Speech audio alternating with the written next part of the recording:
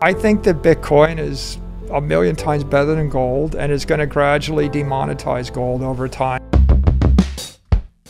So no, gold will go to the utility value of gold, you know, whatever that utility value is, but I don't think it's going to be adopted as money in the 21st century. I think Bitcoin is a better gold than gold. You can move it at the speed of light. You can see with the Lightning Network evolving that pretty soon we'll have 1 billion people able to move any block of Bitcoin anywhere friction-free. And so Bitcoin is digital money for the 21st century. Gold was metallic money for the 19th century.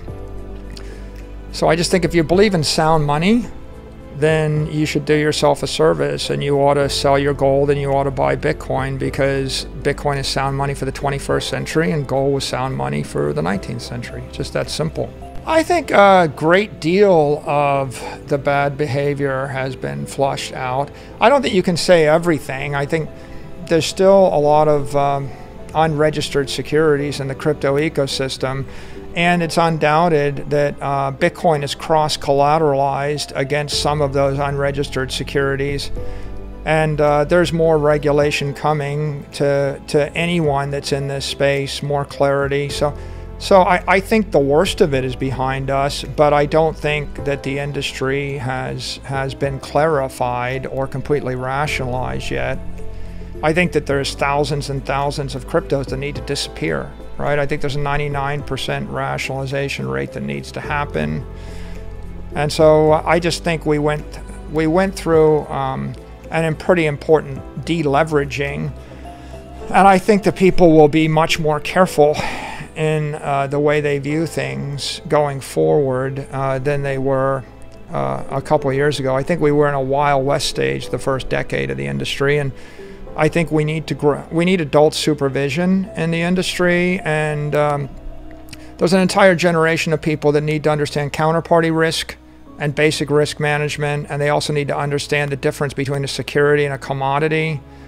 And with all due respect, there's still a lot of people that don't really understand the ethical or legal difference between a security and a commodity. If you actually look at the performance of Bitcoin since we actually bought $250 million of it and embarked on a Bitcoin strategy, Bitcoin's up 101%. That's the S&P's up 23%, the Nasdaq's up 15%, gold is down 12%, bonds are down 15%, and silver is down 28%. So in fact, Bitcoin smashed every single asset. The only thing that outperformed Bitcoin in that time period is MicroStrategy stock, up 166%. So we actually performed 1.6x Bitcoin.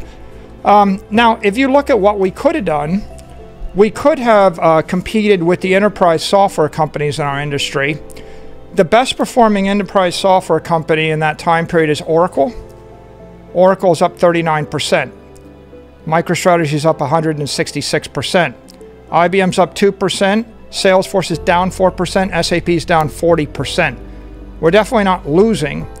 Now, if you want to compare us to the best companies on earth, the strongest companies on earth that are more powerful than governments would be Google, Apple, and Microsoft.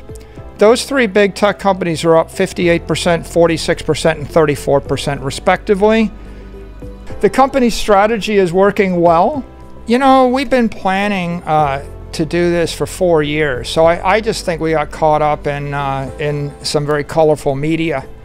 You may know, most people don't, I'm the controlling shareholder of MicroStrategy. I have 68% of the voting shares. And I started the company 33 years ago. So I've been the CEO for 33 years. I'm the chairman of the board. I'm the controlling shareholder. And I've been talking about Bitcoin for 2 years. And about 2 years ago, we promoted a gentleman, Fong Li, to be the president of the company. And he was the president and the CFO. So he's been running the day-to-day business hands-on as the president for the past 2 years. And 99% of the activity of the business is selling software. So we have 2,150 people. We sell software, we make software. We have thousands of customers. We do thousands of transactions a quarter. We hire hundreds of people a year. We train thousands of people a year. All of the activity is enterprise software. It turns out that once a quarter we do a Bitcoin transaction, and I talk about it a lot.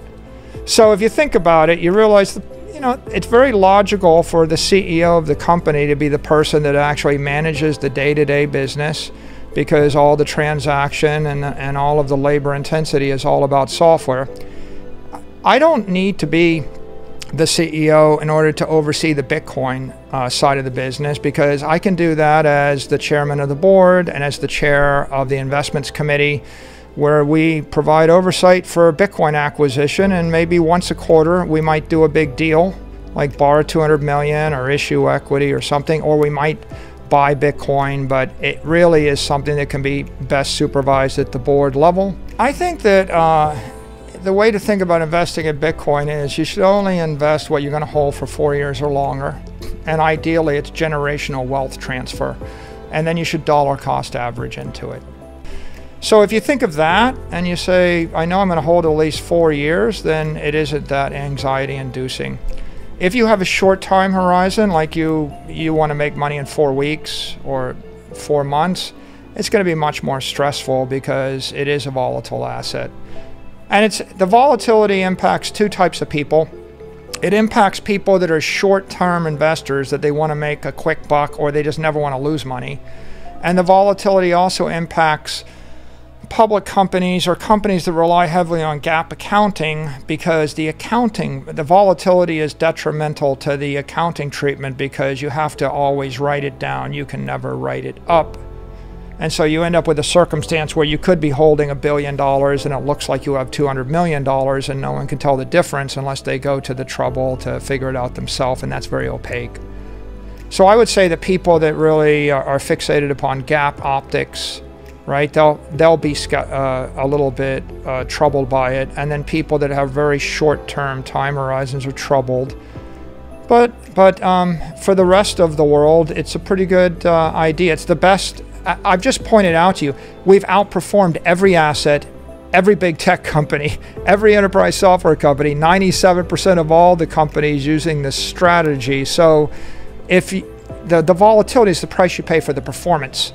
And if you can't stomach the heat, right, you can't be in the kitchen. So I would rather win in a volatile fashion than lose slowly. We've been in a recession since March of 2020.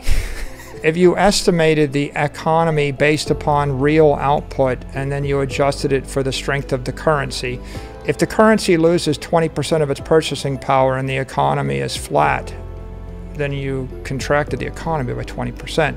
So the currency's lost 40% of its purchasing power in the past 2 years. If the economy grew 5%, you're down 35%. So yeah, we're in a recession, but you know, I'm not a macroeconomist, and I don't really care to engage in the debate about what is the definition of a recession or not.